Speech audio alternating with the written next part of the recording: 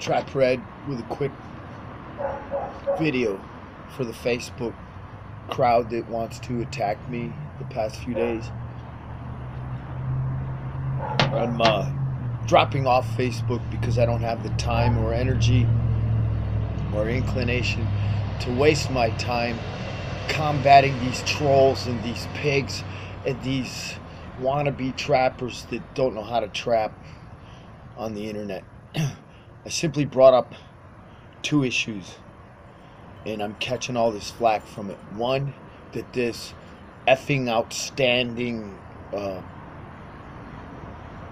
internet provider up in Hay River, Northwest Territories has taken exception to me, and because he knows I'm a trapper and because he knows I make videos and because he discontinued Andrew Stanley's The Wild North, and I just simply asked him why. Because my Facebook group, The Wild North, Friends of the Wild North, had been banned several months back because I don't know, they never told me. And so I wanted to get some answers from him.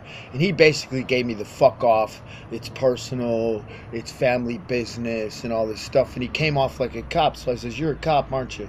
And then all of a sudden, the next thing I know, he's got me reported to the LAPD, to the local sheriff's department for threatening and harassing him when I did no such thing. I didn't say any threats or harassment to him. I called him a fag. Because he is. He's a fucking fag. Any pussy like him that's going to turn around and backstab and backbite a fellow trapper just because he's an American, when in fact the Canadians have fucked us over, stolen all this fur, taken all this money from Americans and not giving back a cent. Not to mention they won't let my products into their country anymore because of some importing rule or regulation they changed, and they won't allow snares or traps from the US of A from private citizens to be shipped into the country anymore. Apparently, I don't know, they seized my shipment. Nobody can tell me any answers. I can't get any answers from the trapping community. I can't get any answers from the USPS. I can't get any answers from eBay. So I just left it hanging in the air. Why don't you tell me? You're so smart out there. Why don't you fucking tell me what the fuck?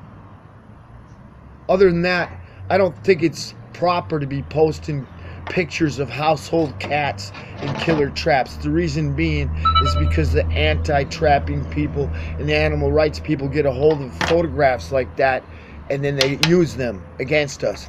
And then they try to turn it all around on me like I'm the one who posted it because I retweeted something that these assholes had put up in the Horrible Trappers group.